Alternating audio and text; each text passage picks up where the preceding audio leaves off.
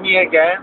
I haven't been out for almost 2 or 3 years. I've been going around Alabang, Makati, and Parañaque, and now I'm going out again. I'm quite happy with what's happening here. Parang sometimes you can appreciate pala your country if you get out of your comfort zone and then see how people get a feel of everything. You just have to be a little sensitive. This is going to after EDSA, going to Baguio, so you can see.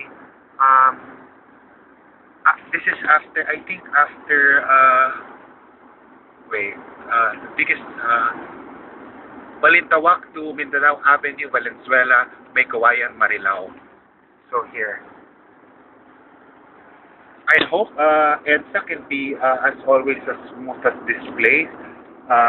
Parang na tayo rin palang Amerika yung mga freeway. Parang minsan maluluma ka na lang pag hindi ka lumalabas. So you have to go out also and appreciate the efforts of the government. And sometimes with the news that we hear, it's always like about the pork barrel. But sometimes you also have to go out and see what government does. Marami na palang magagandang mga lugar at saka tanawin sa bansa natin. So this is for us to be able to invite foreigners to come visit the Philippines, because not only do we have betterment, but I think it's always more fun in the Philippines. Thank you.